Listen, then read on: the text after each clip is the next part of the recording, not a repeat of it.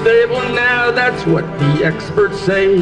They say a meltdown's possible, but it's safe enough to stay. Well, this kind of stability ain't safe enough for me. I'm gonna pack up all I can and move my family. No nuke blues, no nuke blues, no nuke news, no nuke news, no nuke blues, no nuke blues, no nuke news, no nuke news. It's time to choose, refuse to lose.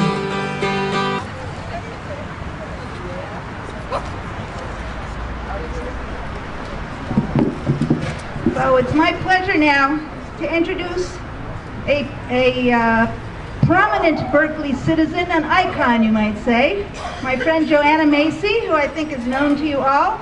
Come on up, Joanna.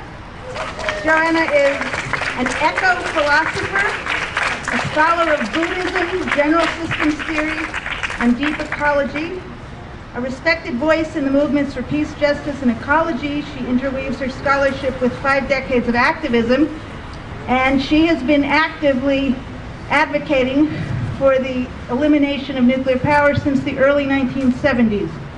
Please welcome Joanna Macy. We just got a lot of information about why the Berkeley City Council should vote to decommission these 2 reactors of ours. It is a beautiful moment of choice.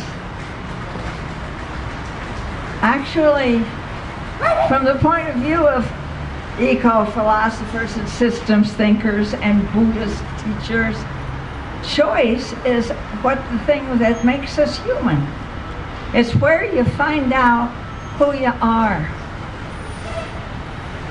It's at that moment when you say yes or no, when you ignite your will for something and choose where you're going to stand.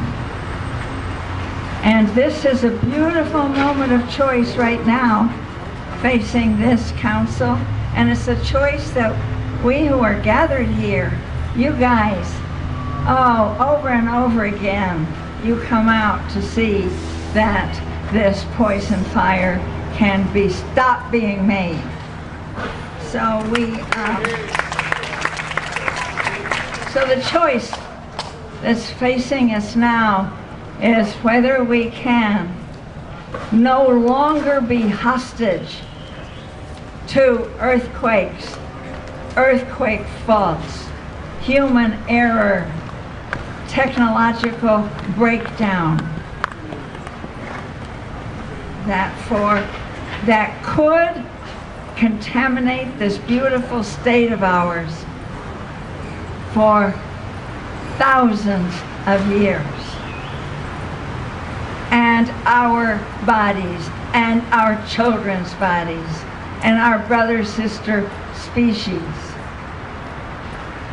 This is the choice that, if it isn't made tonight here at the City Council, we are going to be seeing that it's made again and again, and it is being made across the country and around the world.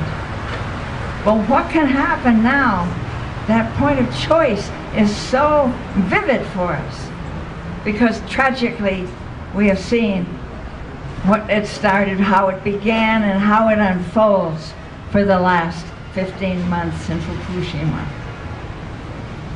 We have seen through the reports, and we are hanging breathless while wondering at rickety fuel storage, spent fuel rods up there open to the elements in a containment that could fall with an earthquake igniting.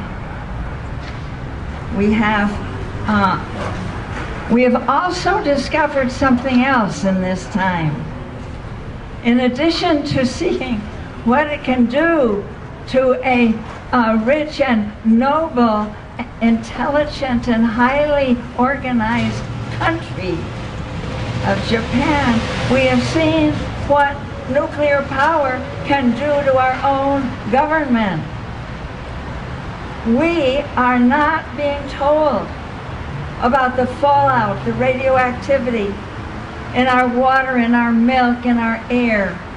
And you know that it's falling on us.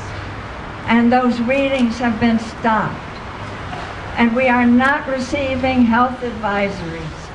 That is the job of our government, to tell us how we can protect our children, our families.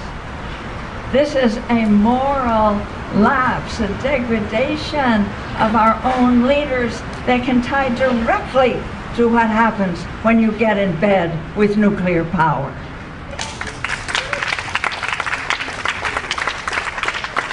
But we're wising up. And as we stand here tonight, I want to just evoke for you who you're in solidarity with across the planet. Just east of here, a few thousand miles, there is a shut-it-downers around Vermont Yankee. And just in that way, those doughty New Englanders and the town are determined to shut down Pilgrim, which, like Diablo Canyon, is a Fukushima look-alike with its Mark I GE reactor, and 9 towns around there have voted for the decommissioning. And let's just move a little bit farther on around the planet. Let's go over to Finland. Do you know that they're turning out in masses of them at a blockade camp at the reactor of Olkiluoto in Finland? They want to close it down. And head down a little bit to the south, and you know what's there on the southern tip of India. 7,000 people, villagers, determined that the reactor of Kudankulam will not go online. And they are being arrested, and they are being starved out.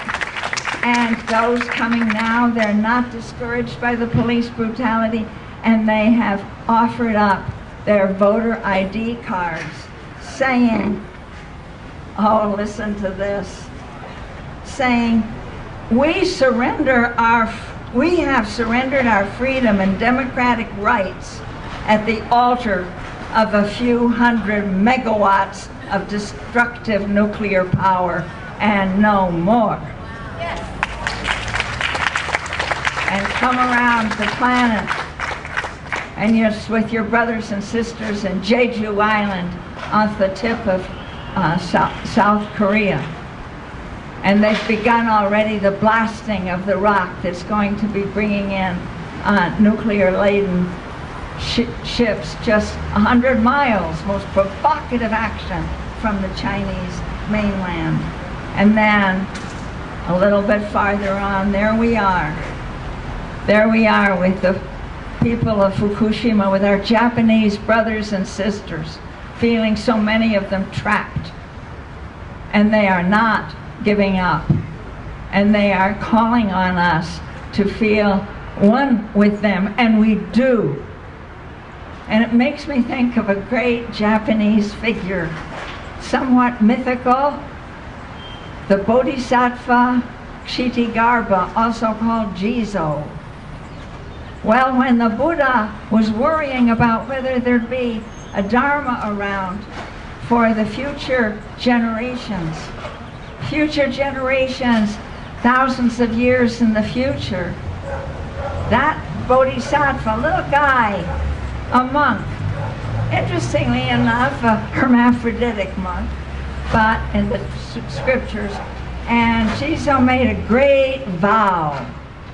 And he says, I vow that the generations of the future will not be without the Dharma. I will vow that I will be there for them. And so we can make it this beautiful choice and I think we're making that choice. We are going to hang in there for the sake of the future ones. We will not be remembered. We don't want to be remembered as that generation that poisoned this planet for all generations to come. No, we won't.